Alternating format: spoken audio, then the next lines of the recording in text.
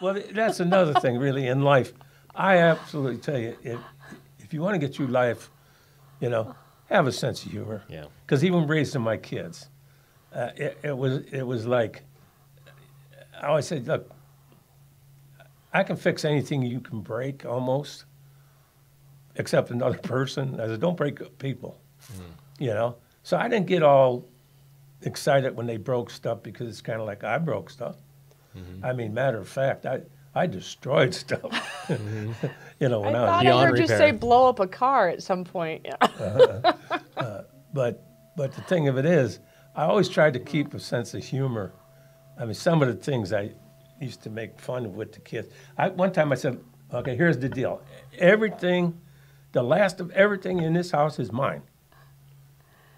So there was like maybe a half a glass of milk left, one cookie, piece of bread, They would do that on purpose,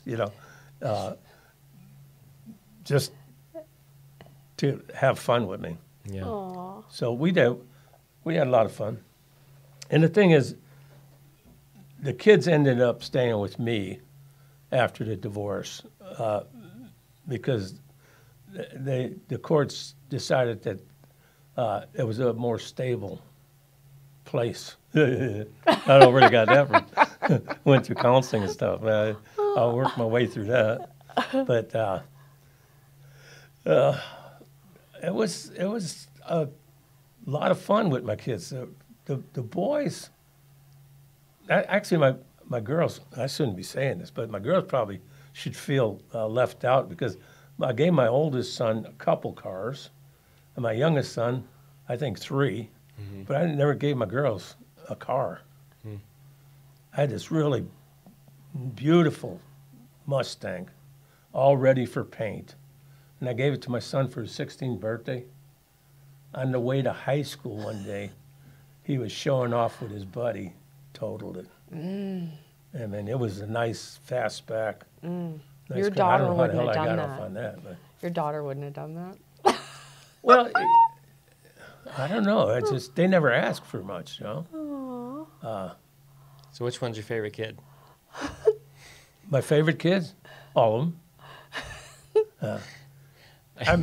I tell, what? I tell my boys that they got a 1 in 3 chance of being my favorite. Really? Well, mine got a 1 in 4. Yeah.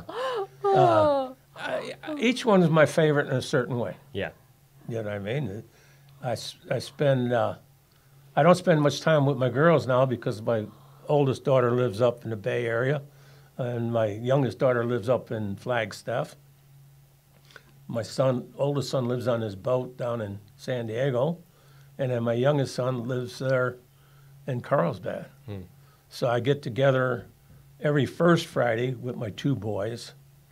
I video chat with my youngest son on Fridays because we're doing the book, The 12 Rules of Life by Jordan Peterson. And I talk to my girls. My girls come down to visit me when they can. They're all doing good. I mean, I'm proud of them. They all turned out, in spite of both of us, they turned out pretty good. I got no complaints. They're